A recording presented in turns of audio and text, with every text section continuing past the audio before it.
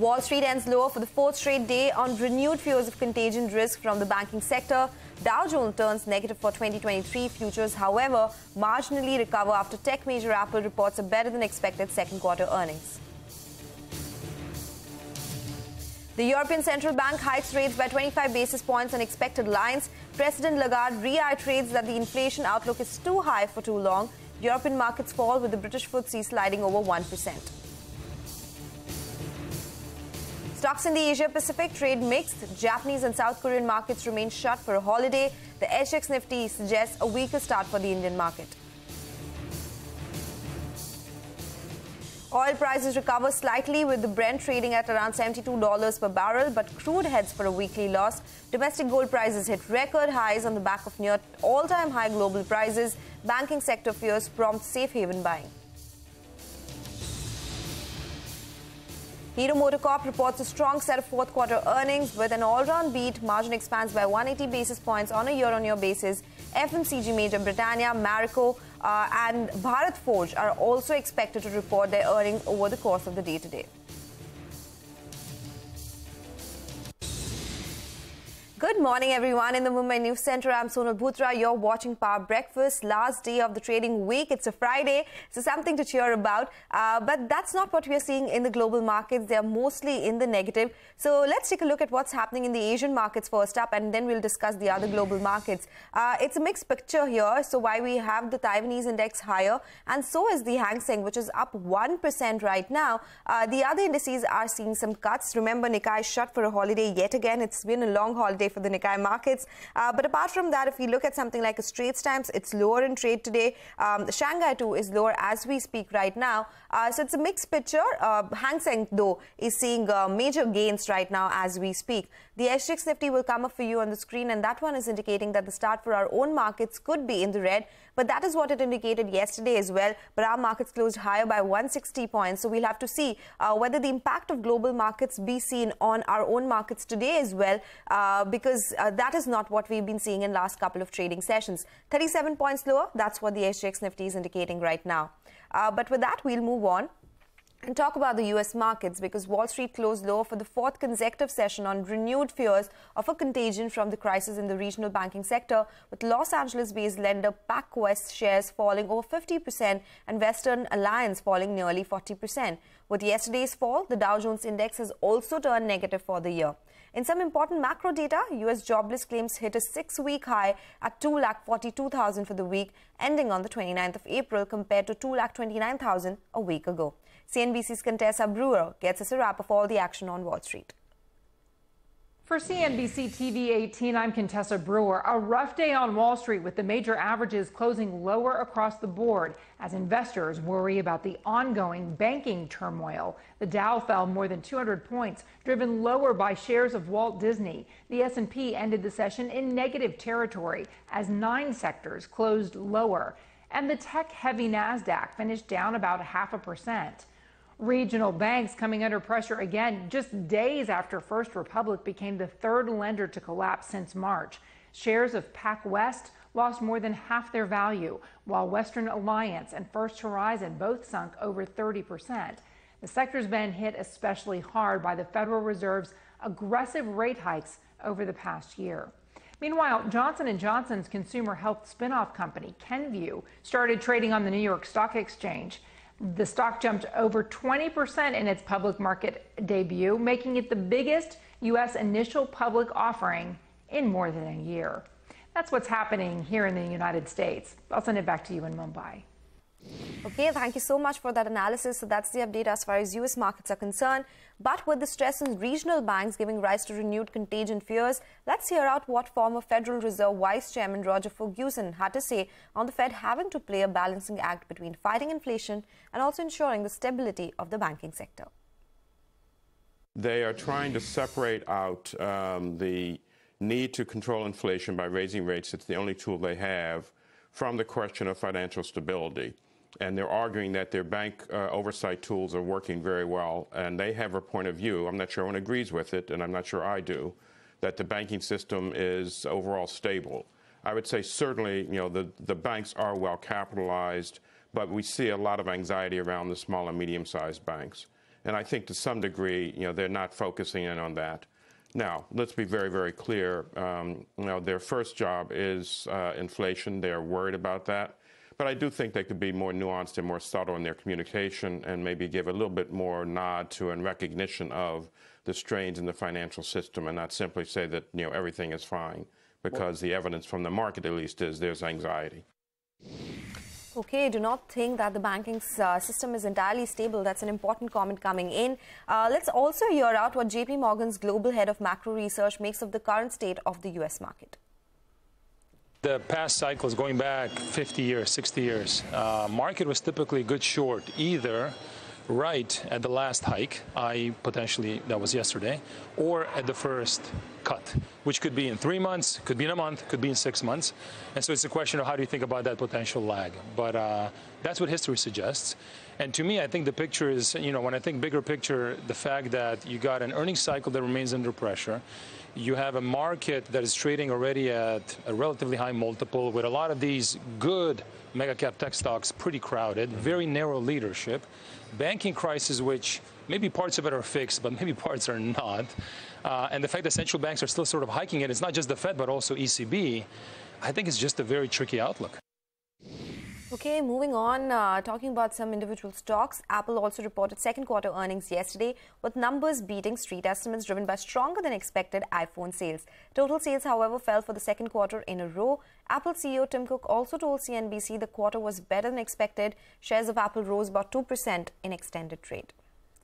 With that, moving on to the final update on our global market wrap this morning. European markets ended Thursday's trading session lower, with the French CAC down 63 points, the German DAX losing about 81 points, and the British FTSE sliding over 1%. The European Central Bank raised rates by 25 basis points on Thursday. The ECB's main deposit rate now is at 3.25%. In a press conference after the decision, ECB President Christine Lagarde said that it is very clear they are not pausing right now because they continue to have more ground to cover. Commenting on inflation, she added that the outlook continues to be too high for too long. All right, that's the global market action. A lot that happened overnight, but how will these cues impact our own markets? We have a research team to tell you just that. Vivek, Surbhi and Nigel are joining us today morning. Happy Friday to all of you guys. Vivek, let me come across to you. What is the market setup looking like today? Well, good morning, and wish you the same. So, what we're actually looking at today is quite a muted handover as far as the global markets are concerned. So, U.S. markets actually have ended lower now for this fourth straight session, and post the market close yesterday, Apple has delivered quite a blowout set of results, so good numbers coming in there, like you mentioned. All of the US indices ending lower. Now, when you're talking about the European markets, there too you saw a bit of a cut after the fact that the ECB went ahead and delivered a 25 basis point rate hike over there as well. Crude oil prices yesterday stabilized, and this after a sharp two-day fall that you saw, and Brent futures now trading closer to the $72.50 a barrel mark. But coming closer home, the Indian markets have been extremely resilient. Indian markets yesterday ended with gains, turned positive for 2023, and in fact, above the 18,200 level is where the Nifty is perched at currently. So very strong sentiment as far as our own markets are concerned. Now, what is it that will drive markets today? Quite a lot of news flow. Along with that, the results reaction of names like Hero Motor, TVS Motor, as well as United Breweries. Also watch out for some key results in the session today. Britannia, Bharat Forge, Marico top among them. Asian markets, following the week handover, are trading soft. SGX Nifty 2 is indicating a muted start for our own markets. Okay, muted start, but we'll see whether that continues or not. Thank you so much for that, Vivek. Surbhi is joining us now. A lot of earnings to track. Surbhi is here with the list of stocks to watch out for in today's trading session. Surbhi? Hi, good morning. Thanks for that. So I'm tracking quite a few earnings today. The first one is Hero Motor. A good set of numbers there. It was a beat on all fronts. The revenue was up 12%. The EBITDA was up 22%. The operating margins came in at 13% versus a poll of 12%. Tata Power, decent set of numbers. The revenue was up 4%, EBITDA was up 3%, and EBITDA margins were maintained at 15.5%. Blue Star, a very strong set of numbers. The revenue was up 16%, EBITDA was up 25%. EBITDA margins have crossed the 6.5% mark, came in at 6.8%. And, board announced a bonus of 1:1. United Breweries, a weak set of numbers. The revenue was up 3%. It saw a gross margin contraction of 1,000 basis points. The EBITDA was down 79%, and margins have come in at just 3% versus a poll of 9%. And lastly, Aptus Value Housing, the gross NPA has come in at 78 crores. The gross NPA ratio is at 1.15% versus 1.4% in the previous quarter, and the net NPA ratio is at 0.86%. Okay, all right. People are buying iPhones, but not alcohol. So United Breweries, really weak set of numbers. But let me go across to Nigel, who's joining with all the cues from the F&O space. Hey, Nigel. Well, morning, Sonal. Just looking at yesterday's intraday chart, everything that had to go right went right for the bulls. The call writers, they got stumped on the wrong side. And HDFC came out with a set of numbers. And that's why, because it was weekly expiry, we saw that big spurt in the final 1 hour of trade. The intraday chart will tell you the picture. The Nifty Bank, well, that's the one that did add a substantial amount of open interest build-up. So it appears there is long addition on that particular index. What did the FIs do? Well, they added some long positions, 1,000 contracts or thereabouts, but they covered some shorts. So they covered close to around 3,000 short contracts. In the previous session, they added close to around 8,000 shorts, and they covered close to around 35% of what they had in the previous session. The options data as well is looking quite encouraging. 18,200, 18,150 put between them. It added close to around 75 lakh shares odd. But put writing, I think, is getting a little bit too easy from a bullish perspective. On the call side, there was a fair bit of addition added on the 18,200 call with the premium at roughly around 130 rupees. Because the kind of put writing we've seen, the PCR from sub 1, it's moved to around 1.34 odd. Now, that's towards the upper end of the band. The Nifty Bank as well, we did see some bit of writing at the 43,500 put. The premium out there between 200 to around 300 rupees odd. The Nifty, well, important level you're looking at is the recent supports. That's 18,020 to around 18,050. We bounced off those marks earlier this week as well. But resistance we're seeing at around 18,250 to around 18,300. Now, the SGX Nifty suggesting a bit of a negative tick. But, getting into a weekend, I think if you want to book some profits, take some money off the table, it wouldn't hurt going by the kind of cues that we had. Back to you. Okay, all right. Take that point. Nigel, Sirbhi and Vivek, thank you so much for joining us and prepping us up for this trading day ahead. We'll take a short break, and when we return, we'll talk about Hero MotoCorp that reported a strong set of fourth quarter numbers. We'll get to you all the analysis.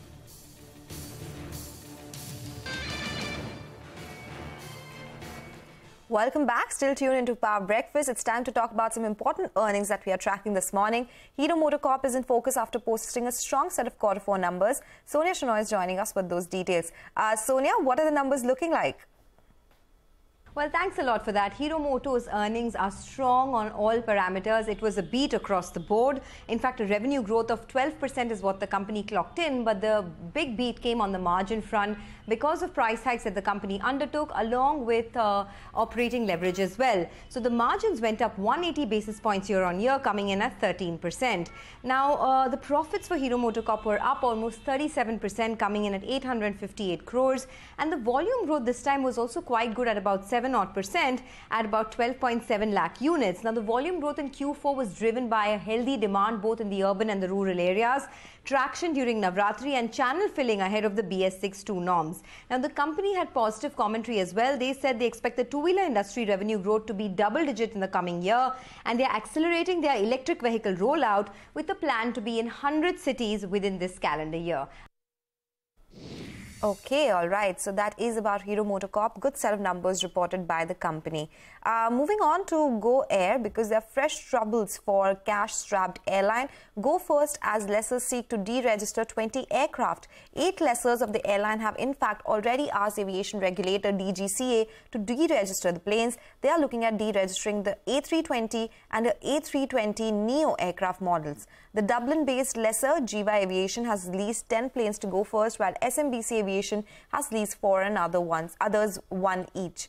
The aircraft are currently stationed at Kannur, Nagpur, Delhi, Hyderabad, Kolkata, Chennai and Mumbai. Of course, this is a developing story, and we'll keep getting you more updates on this one. This is what's happening with Go Air or Go First right now. Time for a short break. Coming up next, lack of adequate government-owned cold storages in costlier private units leave Madhya Pradesh farmers more vulnerable to market fluctuations. A special report on the other side.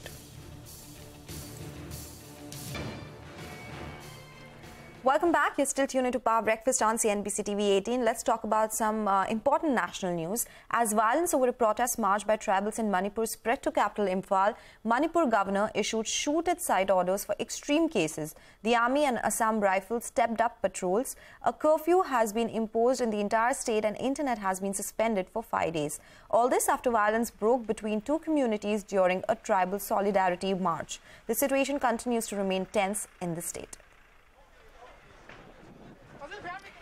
Okay, let's move on. Farmers in Madhya Pradesh are struggling for survival. This is either because of unseasonal rainfall has damaged crops or a bumper crop has sent market prices crashing. As part of our ongoing series, What's Ailing Rural India, CNBC-TV18 Santhya Gora reports that many farmers blame poor agri-infrastructure for a lot of their problems.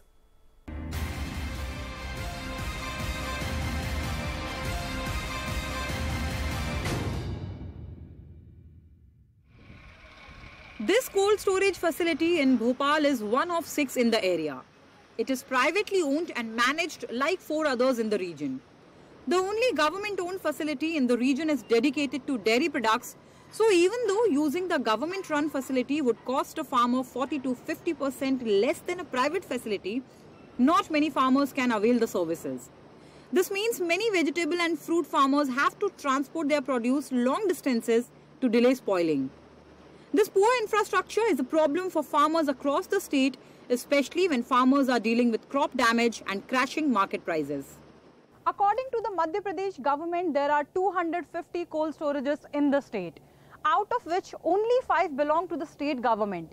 That's just 2% of the overall cold storages in the state. This shortage of cold storages, a crucial agri-infrastructure, makes the farmers of the state more vulnerable to market fluctuations. And at times of market price crash of various crops, this lack of affordable storage options pushes the farmers towards distress sale. The worst hit are the marginal farmers who own a maximum of 1 hectare of land and make up 48% of the state's farming community, and small farmers who own between 1 and 2 hectares of land and account for 28% of this community. Then there are landless farmers like 40-year-old Dinesh Shaharia of Eatkhedi village in Bhopal. Under the state's Bhatia system, he farms the land of a large farmer, paying out of pocket for seeds, pesticides, fertilizers, transport and labor. He has to share 1/2 of either his sale proceeds or his profits with his landlord, depending on the landlord's whims. In these circumstances, Dinesh cannot afford to store his crop in a private cold storage facility. So he has only one option during adverse market conditions, a distress sale. Cold store में हो गए हैं 20 रुपये एक कट्टी के, उतारने के हो गए हैं 10 रुपये, टोटल हो गए हैं 30 रुपये। फिर लेने जाएंगे जब 10 रुपये बढ़ेंगे हम माल के। अब वहाँ से लान के बोरियाँ ख़राब हो जाती हैं तो वो बोरियाँ 15 रुपये की बोरी खरीदो, फिर उसमें डालो, फिर किराए से लाओ 30 रुपये। जैसे 10 कट्टी गई है मंडी तो 10 कट्टी के 300 उन्हें दो, फिर उसमें से 8 में से वो दुकान में जिसकी दुकान पे जाएगी गाजर तो दूसरा हम माल लेगा 10 रुपये कट्टी। Even large farmers say poor agri-infrastructure is a big problem. Given the near absence of government-run facilities within a reasonable distance, only the significantly more expensive private facilities are available. 70-year-old Mansi Mali says he stopped using cold storage facilities over 10 years ago. Private में तो नहीं रख सकते और सरकारी है नहीं है, सरकारी में पैसे कम लगेगा और हम इसमें प्राइवेट में रखेंगे तो हमारा खर्चा ज़्यादा बढ़ जाएगा और प्राइवेट में पैसे मर्जी माँ बाप के पैसे लेते हैं वो तो। The center and the state government have implemented schemes to ramp up cold storage and agri-infra facilities in the state, but many of these facilities are either being built under the public-private partnership model or are being built and managed by private entities and cooperatives with the help of government grants, meaning usage costs may not come down. So farmers are likely to remain dependent on market forces and measures like minimum support prices and market intervention schemes to keep their livelihoods going. In Bhopal, Santhya Gora. Santhya, that is such an important story. Thank you for bringing that to us. With that, we'll take your leave on this edition of Power Breakfast with the news that the SGX Nifty is indicating a lower start for the Indian markets, but it has recovered from the lows as we speak. Stay tuned. Bazaar Morning Call comes up next.